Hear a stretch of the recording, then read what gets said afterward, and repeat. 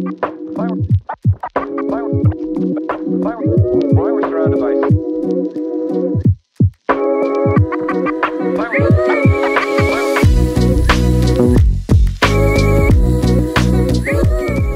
Hi, I'm Damien Baxter, here from LiveLink, and you're joining me today on the Creators Unlocked podcast, where we unlock the truth behind what it really takes to monetize as a creator or online expert. Today, I'm joined by a best-selling author of the book Business Networking for Dummies, but also a keynote speaker and leadership and communications trainer. Stefan Thomas travels around the country and sometimes further afield to entertain, inform, inspire, and more importantly, teach people practical takeaways they can apply straight away on a practical level. Stefan, thanks so much for being with us here today. You've hopped on a train this morning from a posh part of the country, the Cotswolds, I believe. Yeah, I'm never quite sure whether it's posh. It used to be David Cameron's constituency. Jeremy Clarkson lives a few miles up the road. So does that count as posh? I'm not sure whether it does. Are you telling me you're near, what's the name of the Diddley Squat? Apparently. Have you been? No. The rows no, and rows that's of in travel. Chadlington. No, I've just up the road from us. No, I haven't been. I think at least one of my nephews has been and has really enjoyed it there. But that's where we live. That's the part of the country that we're from. Well, had I known, I'd have got you to pick me up some bee juice. Oh, really? That's his honey. He's branded it bee juice. I didn't know that. There's other things that he's called other products, but I don't think I can repeat it on the podcast here today. But I didn't realise you were from there though. Beautiful. Locally very controversial because he ignores most planning regulations. Yeah, and he blew up his house or something, which caused a bit of an uproar amongst the local community as well. So, well, there you go. I've just learned something. I didn't That's realise. where we're from. It's absolutely beautiful. How was the weather as well? I know you jumped on the train this morning, didn't you? It's been all right. We started this morning by going to a networking event in Oxfordshire. Went to a networking event in the village of Milton with the wonderful Sarah Sovey. So shout out for Sarah. If she watches this, thank you, Sarah, for this morning. Then got the train in from Didcot Parkway. Easiest train journey ever, and probably our easiest tube journey across town. We had to get off. I think there's some flooding on some of the stations. It's been bad today, yeah. So we had to change where we didn't expect to change. And I'm a country boy. That sort of thing scares me. I had my route planned out, and when we had to vary it, I didn't know what to do. Yeah. Well, no, it has. I woke up this morning and thought, gosh, it's really chucking it down. And random story for you. Throughout the winter, we've had quite a lot of wasps. So I'm actually in the countryside of Cambridgeshire. That's where I live. And they've been, someone's going to correct me here, but they've been chewing through my roof. So I've got holes in my tiles on my Wow. actual roof. And now it's chucking it down. I'm getting very, very nervous about our house. Yeah, I bet. So I'm trying to find tiles from the 1950s that now fit my house. So there you go. Anyway, that's a random story. We of the day. digress. We've talked about bee juice. We've talked about wasps. I know. And we're Are only there any other stinging, flying insects we ought to bring up this and we're afternoon? 3 minutes in as well, so I'm sure we've got lots more to talk about. Well, look, I am going to jump straight in. Bit of a tongue twister for me here, but you've gone from shoe shop assistant to prestigious trainer and author. How does that happen? Well, 40 years is one of the ways that it happened. I was a shoe shop assistant in 1983. So 39 years, I guess that is. So I was 13 years old in the days when you could get a Saturday job in a shop when you were 13 years old. Yeah. I wanted to go on holiday. My mum and dad said I could go on holiday and I had to pay for it myself. I'd been invited by some friends. Good on you. So I had to go out and find a Saturday job. True story. And it stood me in really good stead. So the way that happens is going from shoe shop assistant to habitat store assistant. Then in 1988, becoming an estate agent, did that for almost 20 years. Left the estate agency in 2007, started a little franchise business, joined a networking organization. And then in 2012, someone asked me if I'd write a book. So that's the sort of journey, really. That's how it's gone. Do you have cobbler on your CV? No, I probably should. I sold shoes rather than making them. Okay. Or more to the point, I sold Scotchgard. People came in to buy shoes. Okay. But my job was to flog them Scotchgard. This show is not sponsored by Scotchgard, but that was my job in the shoe shop. Oh, fantastic. Yeah. So quite a journey then. Yeah, very much so. Yeah. Okay. Well, on the topic of that, Next question. You've spoken at over 600 physical events and significantly more online as well, I'm sure.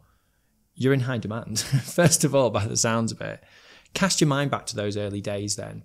How did you go from working as a shoe shop assistant to the next job, to the next job, to the next job, to suddenly having that light bulb moment where you said, I've got an idea here, and then go on to monetize through your own personal brand? Yeah, I mean, I'd love to tell your listeners that there was always some master plan, but there just wasn't. Most of this happened by accident. When I worked in a shoe shop, it was a Saturday job. So a few years later, when I got offered a better paid job at Habitat, I went and took that. The rest of the stuff has happened broadly by accident. I have always been able to engage with people and learnt more about that in the shoe shop. So the estate agency career happened because I was pretty good at engaging with people.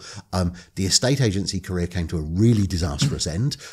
So I ended up doing something else and getting stuck into networking, and then just got good at talking to people about networking and going to networking events. There's going to come a point when someone says, you know, the 10-minute speaker slot we do every week, why don't you do it next week? And that happened. And that was the first time I spoke in front of an audience talking about my own stuff. I'd presented for employers before that, at conferences and that sort of thing. But the first time someone said at a networking event, oh, will you stand up and talk? And I was reading from a sheet of paper and I was really very nervous. And then fast forward a few years when someone said to me, oh, you speak at all of these networking events. How much would you charge to come and speak at our conference? There was no master plan to be a speaker. There was no master plan to be an author. Someone asked me to write the book, which is all very lovely. It tells us a little bit about content as well, because I was always putting out enough content that someone asked me to write the book, and putting out enough content in terms of spoken content that someone asked me if I charged to speak. But actually, along the way, it all fell into place. So that was business networking for dummies. Yeah. Yeah. I was speaking at an event at Excel, and Wiley, the publishers of the Dummies series of books, saw me speak. And later on that evening, they asked me if I'd be interested in writing a book for them. Wow. I didn't ever really consider writing a book until they came to me and said, how do you fancy writing a book for us? That's how that happened. Gosh, so it's all just sort of fallen into place. Yeah, I get this. Someone posted on my Facebook timeline ages ago, you were just in the right place at the right time, regarding me being asked to write the book. Being in the right place at the right time is really easy if you work as hard as I've done over the years in being in lots of places. You've said that I've spoken over 600 times in places, probably more than that now. But the guy who said you were in the right place at the right time, he had chosen not to go to that show at Excel that I'd chosen to go to, and I spent 2 days there.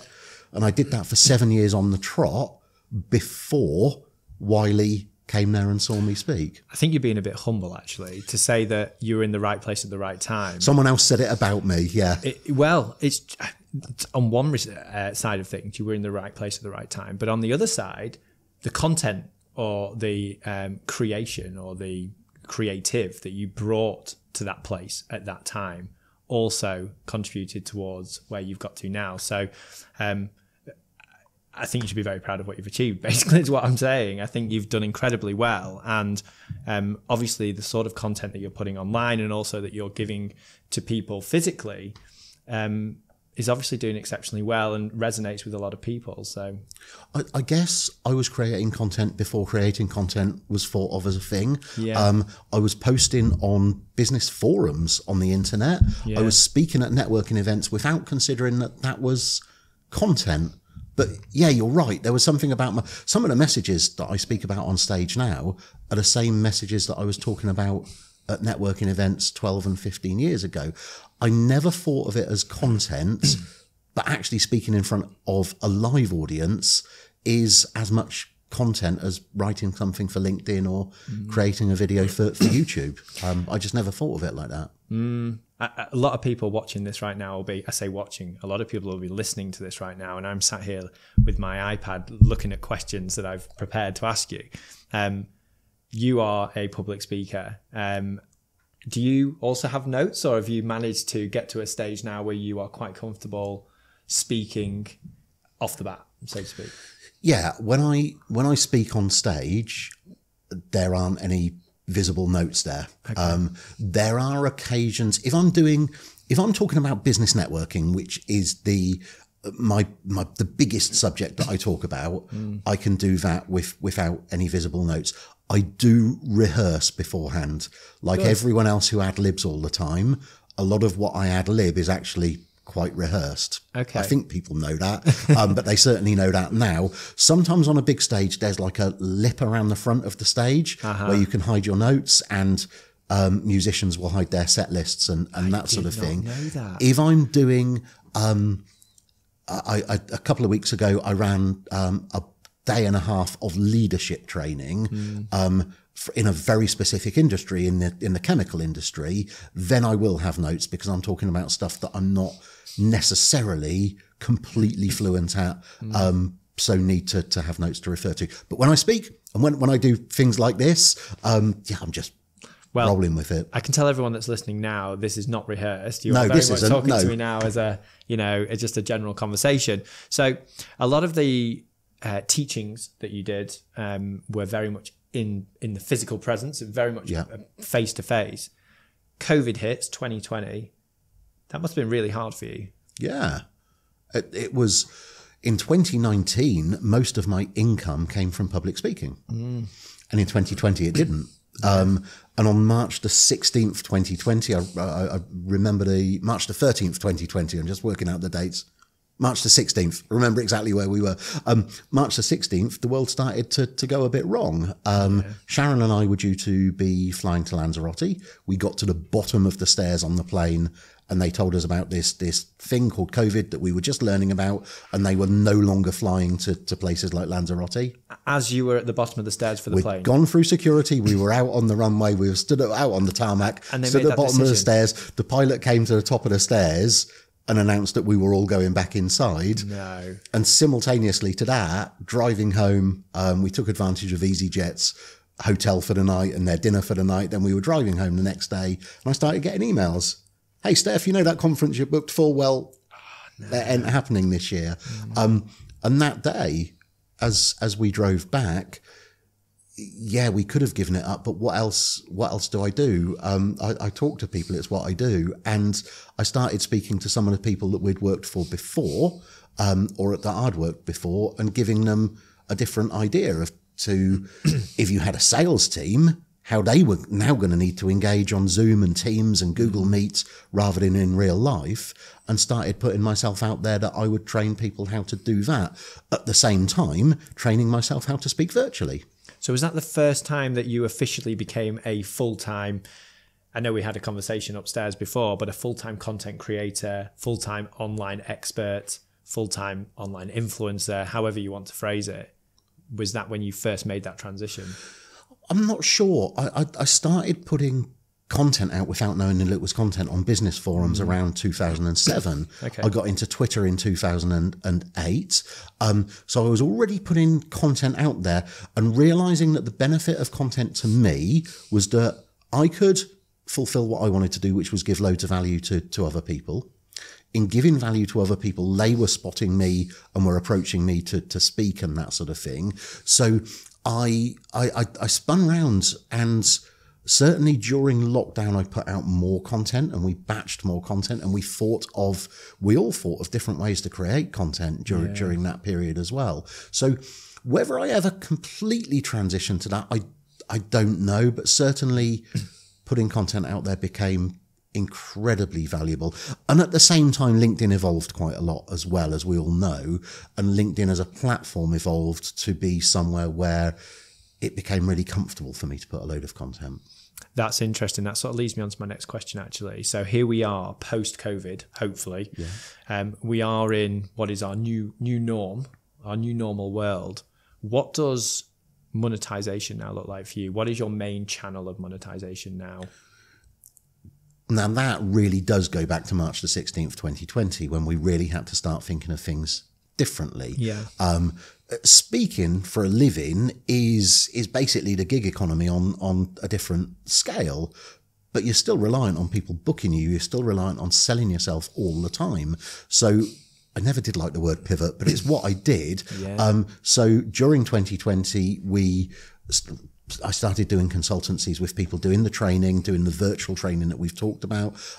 I launched a club for business owners where I mentor them and facilitate their networking as well. And I charge for that. Online? Online. Yeah. So I've just literally just run a session for those folks before we came downstairs to do this, because we do all of that virtually. And I charge for that. People pay a monthly amount to be a member of that, to work with me. I'll end that advert break right there. But then the speaking came back as well. So what monetization looks like for me now is that I put a ton of content out there. I very much follow Gary Vaynerchuk's advice on this. All the content I put out there is for free. If people want me to speak at their event, well, I charge for that. If people want to be a member of my club, well, we charge for that as well. Or if people want consultancy, then that's charged for. So the monetization of my content comes not from the content itself, but from the opportunities which the content creates. So when you say you put out content, where do you put it? I write a lot for LinkedIn. And put a lot of content out there on LinkedIn. I create quite a lot of videos. If I speak at an event like a business show, we will video my keynote at that event, and then we'll put that out as a 25-minute YouTube. We'll also put reels out there on Instagram and Facebook particularly. So I put a load of written content out there. That's my go-to content is written, but we also do a fair amount of video as well, and put that out on YouTube and Instagram primarily. So is it fair to say you're most active on LinkedIn and Yes. on the social platforms? Yes. Okay, cool. So with that in mind then, how much money do you actually make directly or indirectly through LinkedIn? Yeah, I wish I could answer that question. I wish I was that scientific, because I got a speaking inquiry yesterday, which absolutely 100% has come from a piece of content I put out on LinkedIn 10 days ago. I absolutely know where that inquiry's come from. So that speaking inquiry, if it comes off, will be very valuable to us. The income will be thousands of pounds. So but what I don't do is track where every single penny comes from. Because I put content out there in so many places. What I know is that a load of the inquiries that I get come from LinkedIn, or I got another inquiry come from someone who I worked for before. But the reason he's got in touch now is because I've been gently keeping in touch with him on LinkedIn. That's interesting, actually. So is this because you're building almost a community on LinkedIn? Yeah. It's almost like LinkedIn is where my community is. You've got all of the connections that I've got on LinkedIn. Then you've got those couple of hundred people that engage with me regularly. They're the sort of closer people. And then you've got the 50 or so people in my club who are the sort of inner circle, I guess. I don't even like that expression, but people know what I mean. So yeah, the people who follow me on LinkedIn, the people who I follow, that's become my community. It's really interesting as to how local has changed for me. You've talked about the fact that we live in a small village in West Oxfordshire, not far away from Jeremy Clarkson. So in the village, in the town, the small town, that we live in, that's local for me.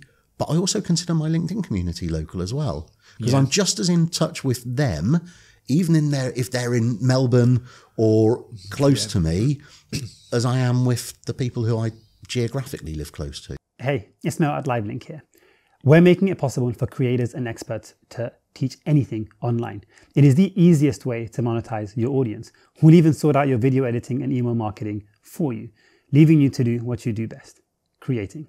LiveLink.vip, where creators and experts teach. It's funny, actually, because you probably got more people on your LinkedIn community than in your physical community back home. I don't know how big your community is, but it sounds like it's quite a small place. Yeah. So certainly the people I'm connected with in our local community, that would definitely be the case. Yeah, absolutely. So in a way, I suppose that LinkedIn, although, how do we rephrase this? You are not monetizing from LinkedIn directly, But actually what you are doing is you're using LinkedIn as a platform for your community, which you are then directly monetizing from. Yeah, absolutely so. And we've got a couple of other things coming up. I've got a live event coming up. I'm going to rerun a series of online workshops that I did a couple of years ago. My main sales and marketing platform for them will be LinkedIn. So I'll be heavily promoting the stuff that I'm doing through LinkedIn as well. Yeah. Okay. Yeah. Well, that sounds. So I don't know if that answers the question. How much money do I make from it? But for me, that's yeah. Is it everything that I make comes from the content that I put out there, or is it some of it, or is everything I make somehow connected to the content I put out there? I think that's more likely to be the answer to that. So you've obviously got your book, which is Business Networking for Dummies. Yeah. I've said that a few times. Nice little Thank you. sales I'm pitch for you. very glad Say of it one that. more time, Business Networking for Dummies. Yeah. Where do you sell it? Go on, you may as well finish the ad out. So Business Networking for Dummies is published by Wiley. Yeah. So that's sold everywhere on Amazon, everywhere in the world on Amazon and other platforms as well. After that, Wiley invited me to write the second book, Instant Networking. That's also sold all over the world on Amazon.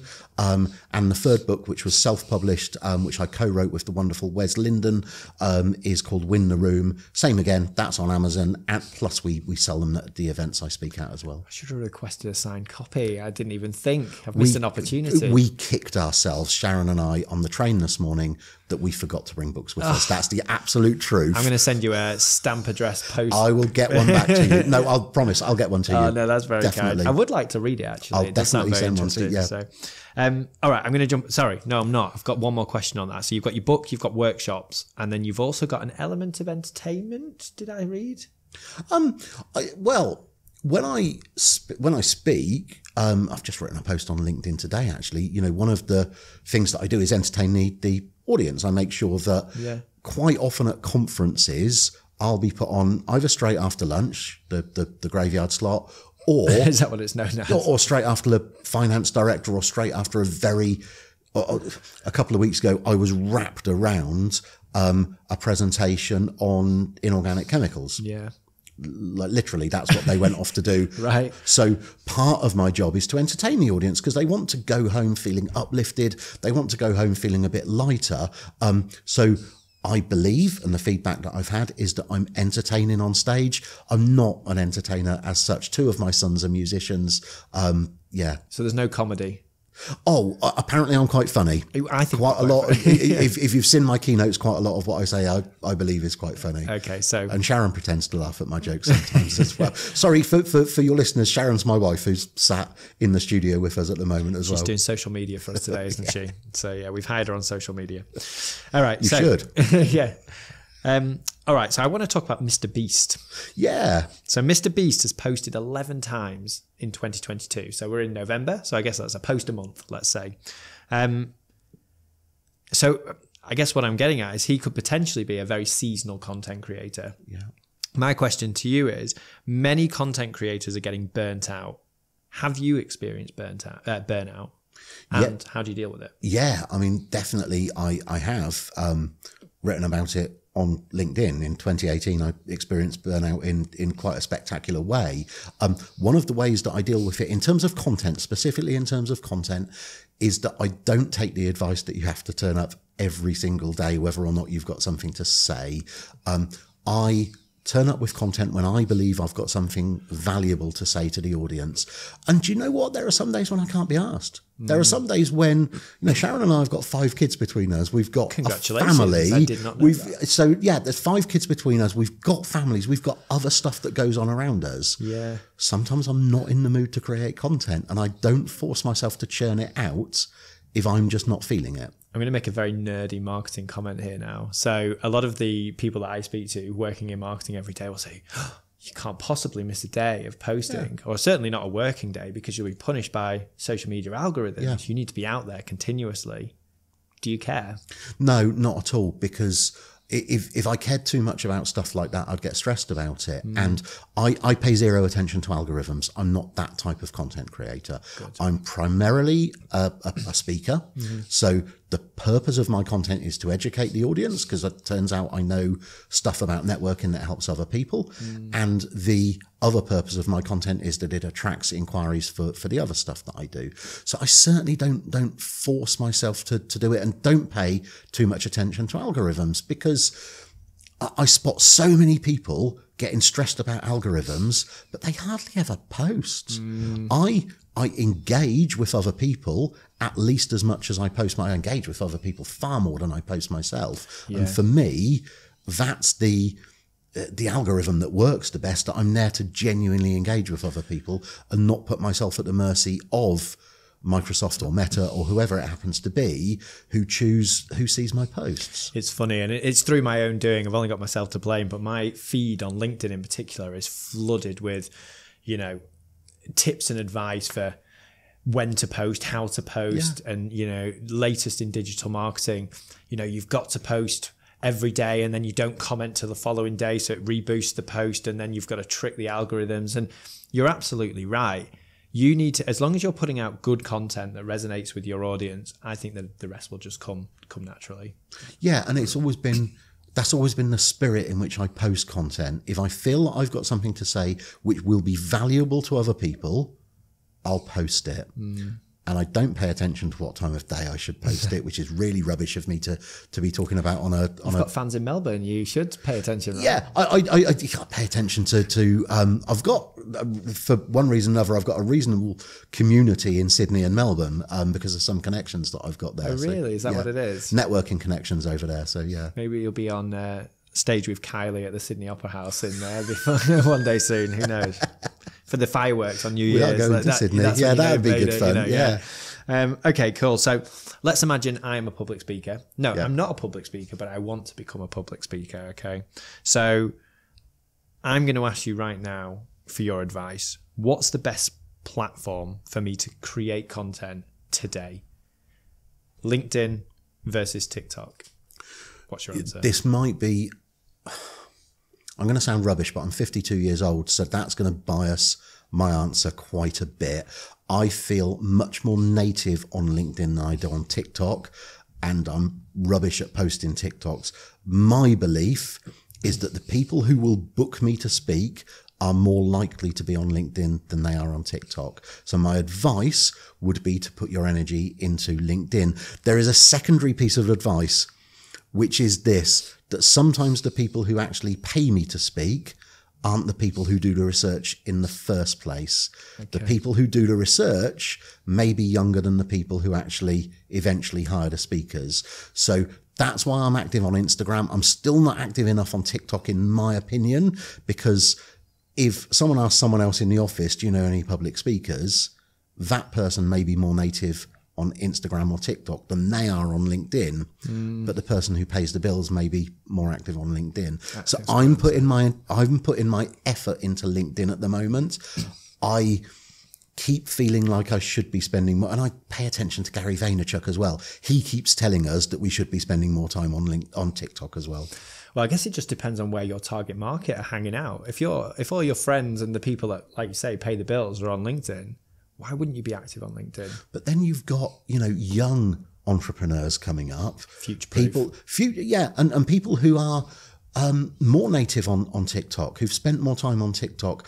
Or someone asks around in the office, do you know any public speakers? And the person who's been watching someone's TikToks is the one who answers the question. That's why I try and spread myself across as many platforms as possible, but I don't spend anywhere near enough time on TikTok at the moment. Do you know, I have a Gen Zer in my office. I say a Gen Zer, I'm very much in the millennial category. He's very much in the Gen Z category. So he's grown up with TikTok. Yeah. And like you, I've grown up with Facebook, MySpace and LinkedIn, and going way, way back at another platform called Face Party, it was called. And we have debates all the time about LinkedIn versus TikTok. And he says, and I quote, LinkedIn's dead. Make way for TikTok. Okay. As bluntly as that, I think the thing that we do know is that in 2007, I was on business forums on the internet where you had to press the refresh button or press F5 to see if anyone else had posted since you last posted. Yeah. Then Twitter happened, and I watched the famous Gary Vaynerchuk YouTube that got a load of us over onto Twitter. Then after Twitter, Facebook started making a bit of a name when Facebook pages came out. Then Instagram came along, and then LinkedIn really reinvigorated itself from what it had been. We all, the person that's been talking to you may well be right. We do know, all of us know and should know, that my career has gone from the internet not existing, the internet existing, Web 2.0 existing, and now whatever comes next. So the next platform, we don't even know about it yet. No, it's too true. So, I always tell the people I work with, just stay on top of the trends, keep your eyes out and move with the times. And if your target market go from LinkedIn to somewhere else, then follow them if you have to. So, or try and be there before them. Or try even better advice. Yeah. On that topic, actually, Elon Musk takes over Twitter and charges $8 per month for a blue tick. Yeah. It's all over the news at the moment. Yeah. What does that mean for creators? It means it's another distraction. For me, it's like paying far too much attention to the algorithm. I will say up front, I don't have a blue tick. I've never tried to get a blue tick. Maybe I should. And I'd pay $8 a month for one, but I think it's a distraction worrying about it. If the content that you put out there is valuable enough, people will be paying attention to it. And stay in your own lane. What Elon Musk does with Twitter, it's out of our control. It's utterly out of our control. So stay in control of the content that you put out there. Put out decent content. Find the platforms that work for you. It may affect his business on Twitter. I don't know. It may negatively affect the quality of the content that's put on Twitter because people will be paying to be recognised on there rather than being recognised on their merits as they have been before. But if you're a content creator, then distractions like that are going to happen. We've talked about it. COVID happened. In my career, the internet happened. Social media happened. Something little like Elon Musk charging for something which Twitter didn't charge for last week. It's something really tiny to be distracted by. He holds so much weighting though, does Elon Musk? Yeah. He can say something on Twitter and the next day it totally affects the stock market, or it totally affects, the way in which the creator economy has to move forwards on Twitter. You know, he has so much weighting. He does. And we're all talking about Twitter. You and I are sat here talking about Twitter, whereas if Elon Musk hadn't done that, Twitter would probably not have formed part of this conversation. So I think he's really clever. He is. It's like Ryanair. Ryanair said they were going to charge to use the toilet. We were all charged. They've never introduced it. We all talked about, we're still talking about Ryanair. So I think Elon Musk has been really clever with that because now we're all talking about Twitter. Whereas beforehand, we would have just spent this conversation talking about TikTok and LinkedIn. I'm going off topic here, but does that tie in with no publicity is bad publicity? Yeah, I don't completely agree with the sentence, but I do agree with the sentiment. Elon Musk is very clever about this. Well, he's got to be clever to have got to where he is. But he's got us talking about Twitter. So it is still publicity. So he's done his job exactly how he wanted to, right? Absolutely so. On a podcast for content creators. Yeah, exactly. Yeah, no, absolutely. I mean, it's like I say, it holds a lot of weighting. So, all right, we're going to tie up and finish up pretty soon. I've got a couple more questions to ask you, Stefan. What does the future look like for Stefan Thomas? So obviously we spoke a lot about moving trends and the way in which we are moving towards other platforms, etc., etc., etc. Do you feel like, and I know you love this word, do you feel like you are going to need to pivot away from your current, not necessarily your current strategy, but your current setup to another direction? Yeah, not necessarily another direction, but just thinking about future-proofing myself. I've mentioned already I'm 52 and most of what I get paid for right now involves me turning up. Yeah. So looking at streaming platforms where some of my premium content, some of my paid-for content could be evergreen rather than me having to constantly provide it live, that makes much more sense for me. What do you mean by evergreen? So, for example, recording content that then people can, recording premium content that then people can have some sort of hybrid model where I've got like a recorded seminar. So I don't have to be there to put it out there. Yeah. But as part of someone's subscription, they get some access to me as well. Okay. So I think that's what the future looks like for me, that I'm not constantly having to do the networking retreat as a live event, for example, but some of that content can be more easily accessible by the people who want to digest it online, wherever they are in the world, whatever time zone they're in the world, but they get some access to me as well. Speaking live will continue to form a big part of what I do, but putting more content on virtual platforms will make a load more sense for me. Have you started thinking about that already? Yeah, absolutely. Yes. And frankly, since our conversation a few weeks ago, I've started thinking about it more and more. So we need, advert for LiveLink, we need to take that conversation forward as well. And we will do. Absolutely. Yes. You are perfectly we fitting into really our target need to market. have it. Yeah, no, absolutely. You are our target market, Stefan. So that's fantastic. Amongst others, of course. So last question from me then, and then I'll let you get on, because I know you've got a date with a restaurant this evening, have you? Yeah, we have. It was Oaxaca, where I was asked to write Business Networking for Dummies. That was where they first took me for lunch. So whenever I'm in London, I always have a little pilgrimage there, because it was that meeting that really did change my life. So we're heading to Oaxaca later on. I might give you a call tomorrow and see what the new big idea is after your meal this evening. Oh, that's a good idea. Yeah. Epiphany. All right, last question, I promise. So has creating content helped you become a better public speaker, and how, if so? Yeah, really specifically, because I can test my content.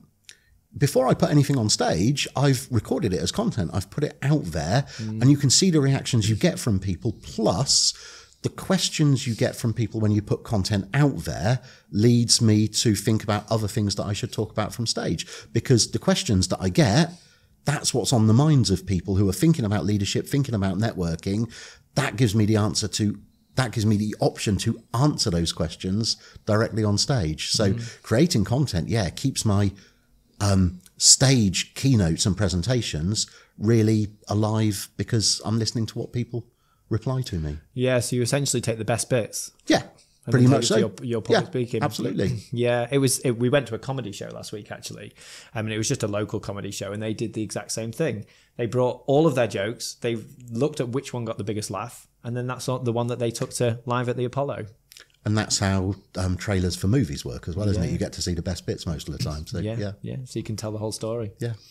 Well, Stefan, I won't take up too much more of your time. Thank you so much for joining us here today. We were very genuinely excited to have you join us, and hopefully we can maintain this relationship moving forwards and look at all the exciting new pivots and things that you do in the future. I've really enjoyed this, genuinely. It's been an absolutely fantastic conversation. So yeah, thank you for having me along. No, it's my pleasure. And we'll hope to speak to you again soon. Sure we will.